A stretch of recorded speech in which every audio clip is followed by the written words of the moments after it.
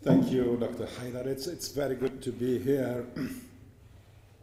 And thank you, Father Ellis, for having invited me. More than 5 years ago, Arab Uprising initiated in an unanticipated manner transformations in a region that seemed resistant to change. For some time, expectations and hopes energized the political process. Today's disillusionment, though understandable, is often rushed, and at times it is engineered.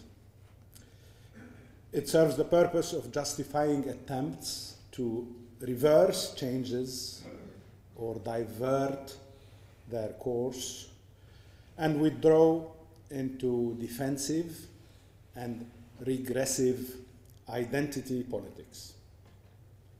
The weakness of state institutions, save security institutions that are strong, and the fragility of national cohesion and identity, exacerbated further by the rapid and unanticipated collapse of the old order, favored a tendency to overemphasize the strength of primordial ties in contrast with the civic ties that are constitutive of a modern democratic society.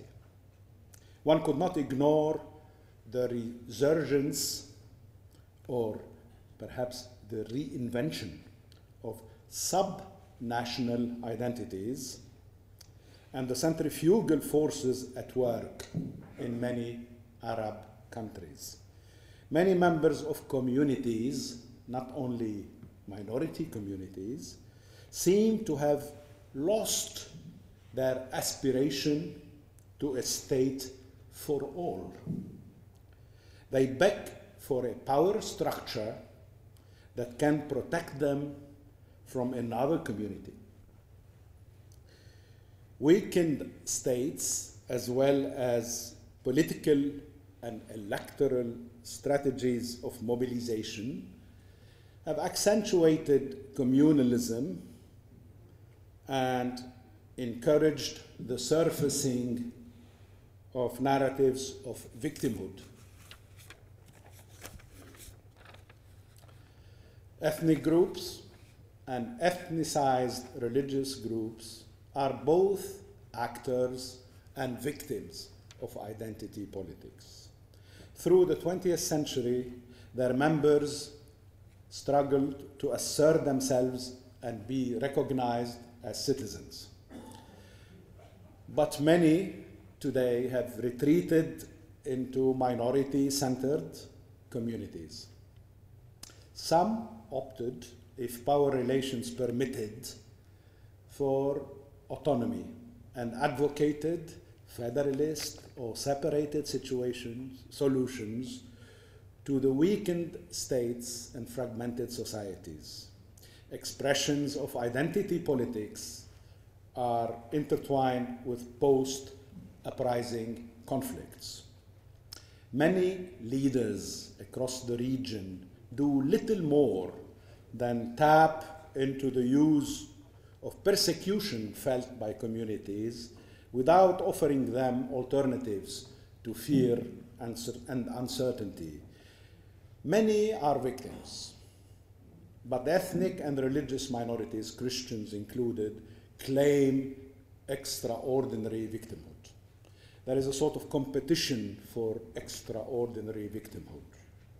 Think of Aleppo, where eastern Aleppo is destroyed, bombarded day in, day out by the Syrian regime and the Russians, where people suffer, children, women, elderly. And think of West Aleppo, which is relatively peaceful. Now, who can claim extraordinary victimhood? The Christians in West Aleppo or the Muslims under the bombs in East Aleppo?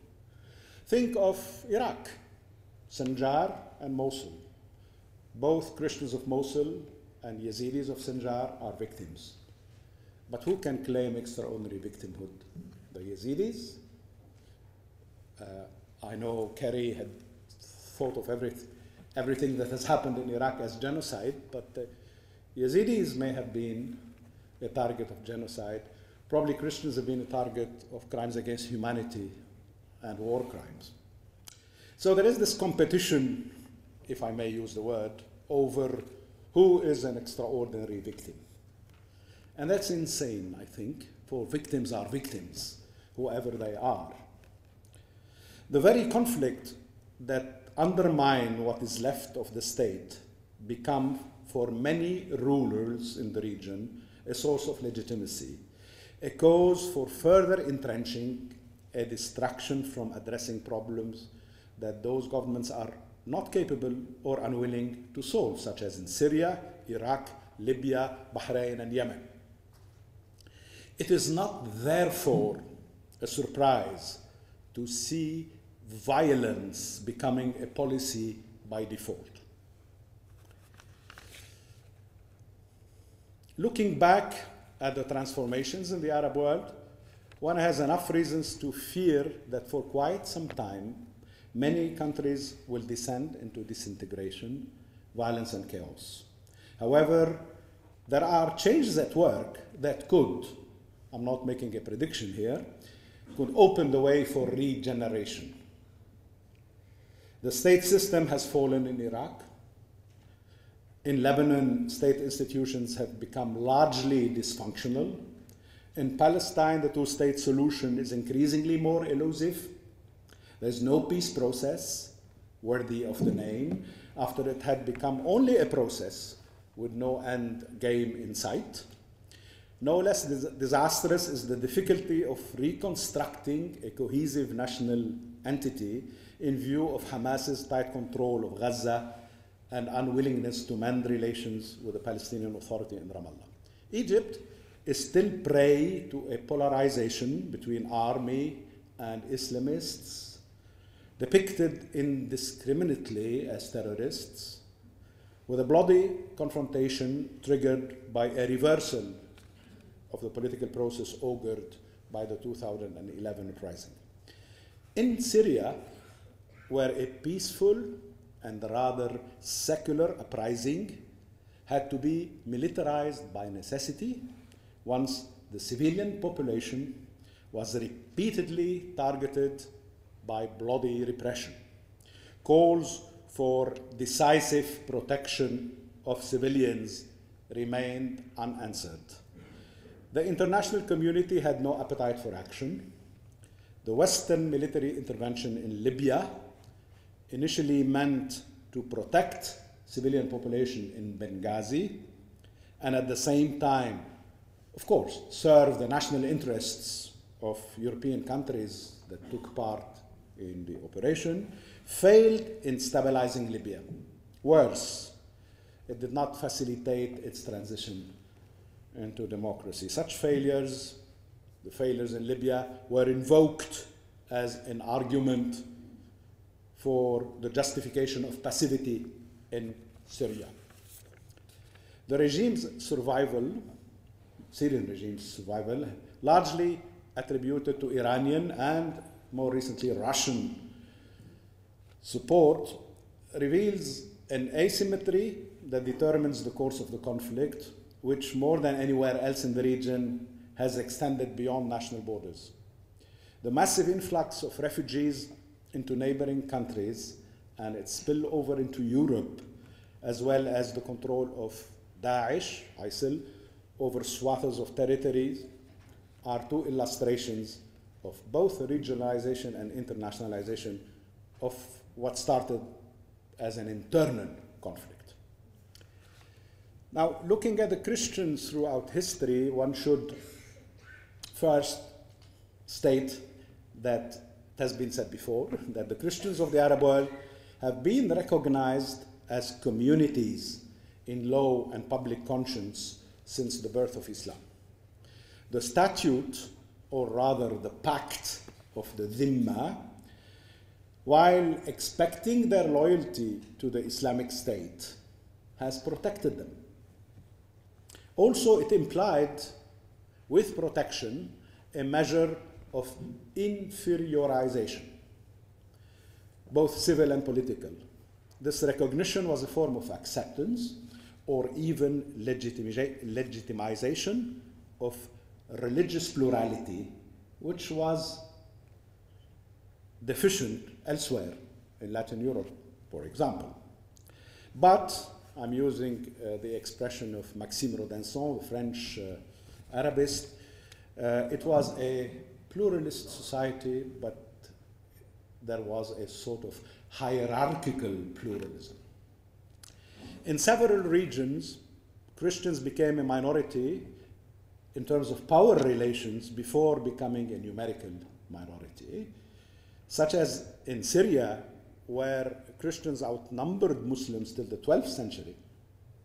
Despite this, their contribution, the contribution of Christians to the formation of Arab Islamic civilization, cannot be treated as marginal. Nevertheless, there were obvious limits because they were asked to be instrumental in building a society where religion, which was not theirs, was the cornerstone of legitimacy. Their role was confined to science, art, philosophy, and to servicing state institutions. This undeniably important role was weakened once the task which had defined it had been completed. Under the Ottomans, the Dhimma system organizing pluralism reached its highest point of codification. The millets were both nations and religious communities and enjoyed relative autonomy. During the 19th century, the picture changed. The ideologies and political, legal structures developed in Europe progressively penetrated the Arab Muslim world. On the other hand, European powers, tempted by the Ottoman weakness and having adopted an imperialistic attitude, developed relations with various minority communities. The leaders of these communities were not insensitive to the proposed assistance. In fact, hierarchical pluralism was exploited in favor of the needs of external domination. Christians were often faced with difficult choices. They deferred those choices according to character, religious affiliation, social condition, and political fluctuations. But on the whole, Christians, as of the later part of the 19th century, aspired to a citizenship, freed from direct or indirect domination from abroad, while their fight for political and civil equality opposed them to the moribund Ottoman Empire. It united them with Muslims in a national struggle for independence. For the majority of Christians, this combat was to continue against the European nations after they had shared the spoils of World War I. Thus, the stakes of the struggles for national liberation were not just the future of the majority communities, but also relationship between majorities and minorities. Collective identities had to be proposed in a way acceptable to different communities. In the later part of the 19th century and early 20th, Christians played a role in shaping a new social and political order, outweighing by far what their numerical importance seemed to allow. Their contribution, more in culture than in political activity, attempted to shake loose their minority status and identity. More than a century later, it remains uncertain whether their consciousness as a post-millet survived the tragedies, failures, and disappointments of the 20th century.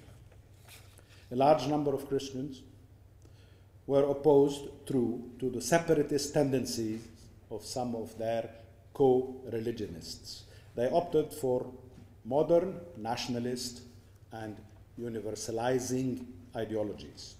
They emphasized their common ethnic and cultural identity with Muslims on the basis of independence and modern nation building. The patriotic bond, if I may call it, cemented opposition to the Ottoman central and oppressive power, and later to dominating European powers.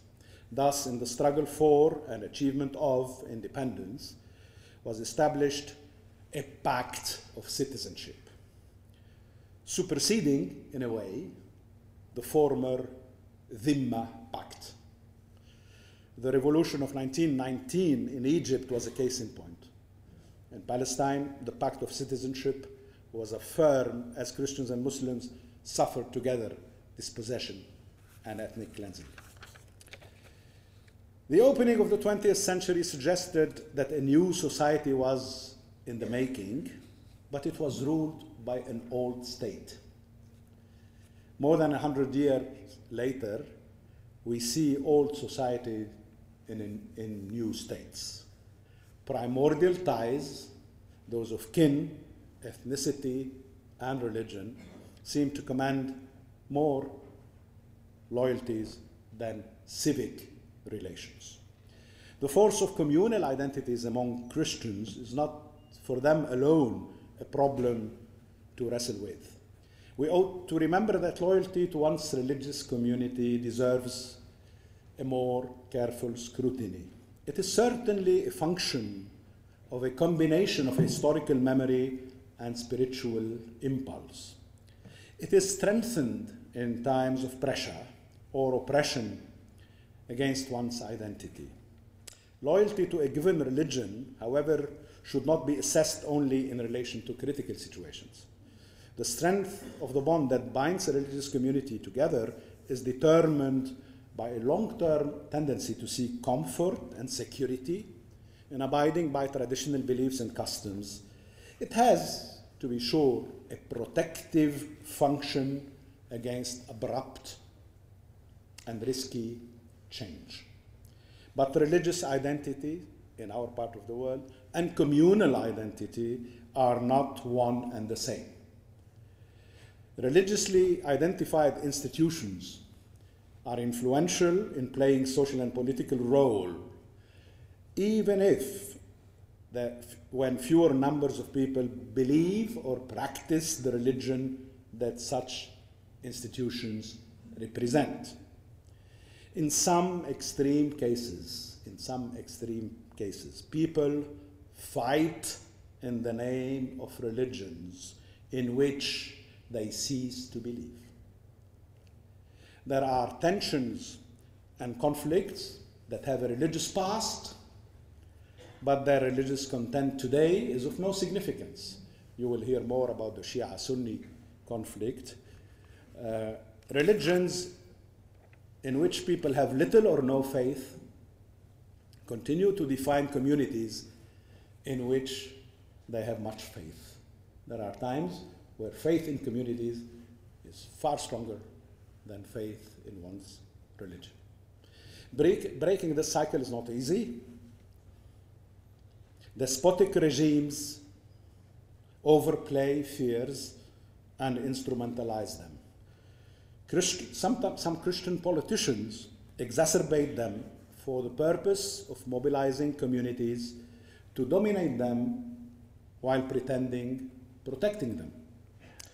These same leaders, exacerbating mistrust vis-à-vis Muslim majority and decrying their supposed indifference to Christians, make their co-religionists prisoners of an essentialist duality opposing majorities and minorities. Christians were constantly warned that the alternative to dictator regimes in Egypt, in Syria, in Iraq is Islamic fundamentalism, or even worse, chaos. Receptive to the alarmist discourse of despotic rulers, or used to succumb to their pressure and to their occasional favors, a number of Christians from different walks of life chose to passively support whom they perceived as secular, even if authoritarian regimes. They thought that stability ensured their survival as minorities, while the popular uprising carried the risk of an open-ended instability and the threats of an uncertain future. Fearing the possibility of their marginalization, they seem to retreat into what is likely to be a process of political self-marginalization and, regrettably, moral resignation. Conversely, we find among various Christian communities in the Arab world many whose concerns could not justify shying away from the yearning for freedom and democracy and from active participation in movements for change. To a limited extent, both attitudes polarized Christians throughout our recent history. Christians are not a monolith in this sense. There were times where minority-centered consciousness of some was transcended by those who advocated causes cutting across communal barriers, and in so doing tried, as I said, to shake loose their minority status. Their role in the making of the new social and political order was remarkable. The disproportionately influential contribution of Christians in the modern movement of Nahda, Renaissance, Arab Awakening, might explain why its promises, the promises of that movement, seemed, in retrospect, today, more far-reaching than what was possible in subsequent history. Furthermore, the often justified disappointment of many paved the way for some to a bitter withdrawal and to what you may call a preservationist survivalism and conservatism. Many Christians experience anxiety arising from the effects of their dwindling numbers, the accumulated economic difficulties, thinning political participation, and anguish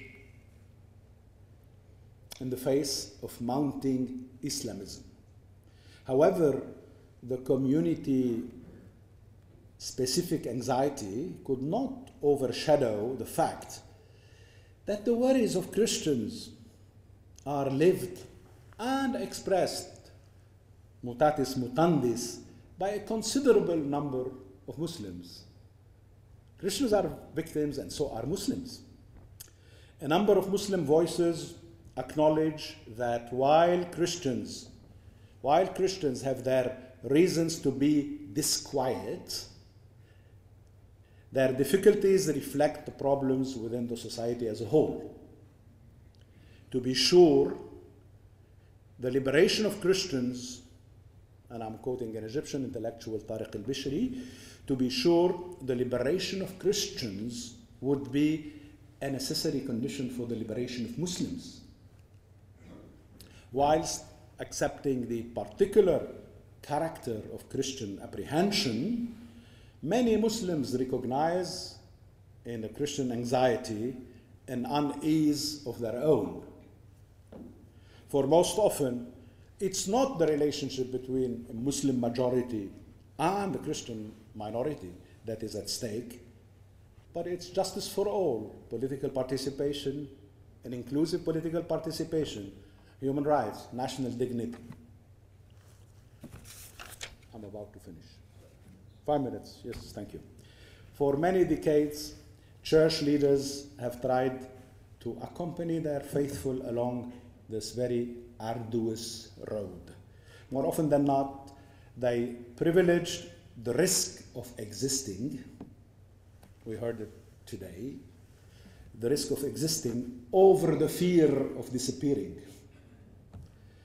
They refrained from overplaying minority militancy and identity politics.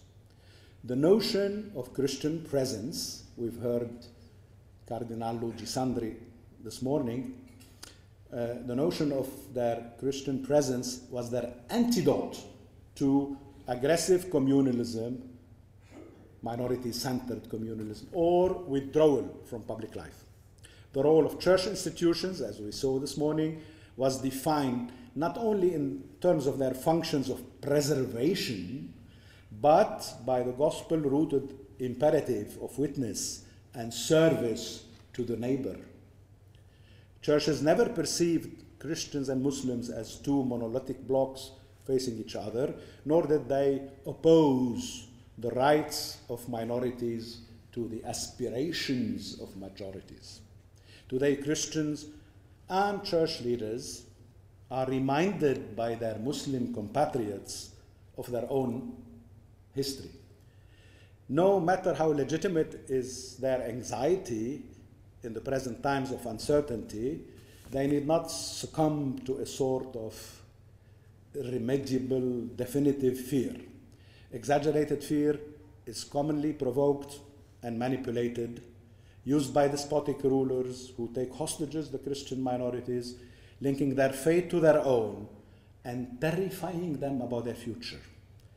Descending into engineered fear may endanger the ability of Christians to contribute towards shaping their own future and that of their nations. In addition, it alienates them from the majority of their people if they resign from their ethical obligation to condemn oppressive violence and injustice, whoever are the victims. The loss of memory favors generalization. One of them is to claim that Christians, for example, support Assad and recognize in him the protector from fanaticism and discrimination, failing to see the sad reality that they have become, in the political sense, one of his human shields. Be that as it may, Christians do not hide their deep concern about what is witnessed in Syria, nor do they deny their fears about the future. In conclusion, there is a third way that could contrast with the path walked by those who opt for an exclusively minority-centered militancy and those who choose the silence of fear, resignation, and emigration. Those who choose the silence of fear, resignation, or emigration.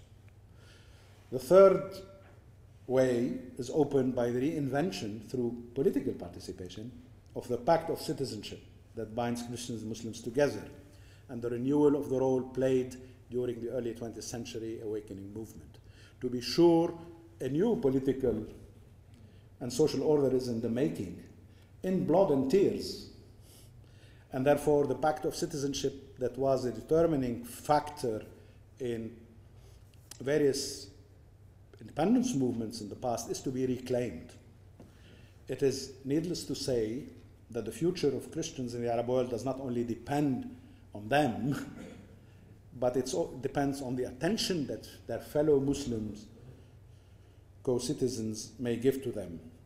Christians deserve, but also need to be worthy of, not just deserve, but they need to be worthy of an attention that is not condescending, but motivated by the sense of common good and the recognition of the wealth of religious and cultural plurality that could spare the Arab world the sad face of uniformity. Finally, we should not forget that times of uncertainty and fear are also times of change. The tension of turning victims into actors may not be resolved in the near future. We will continue to be victims for quite a while before we would become actors. And I'm not talking about Christians, I'm talking about Christians and Muslims.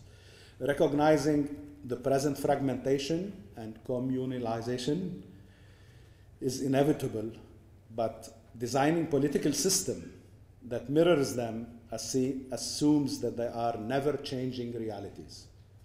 Voices suppressed today will not be voices silenced forever.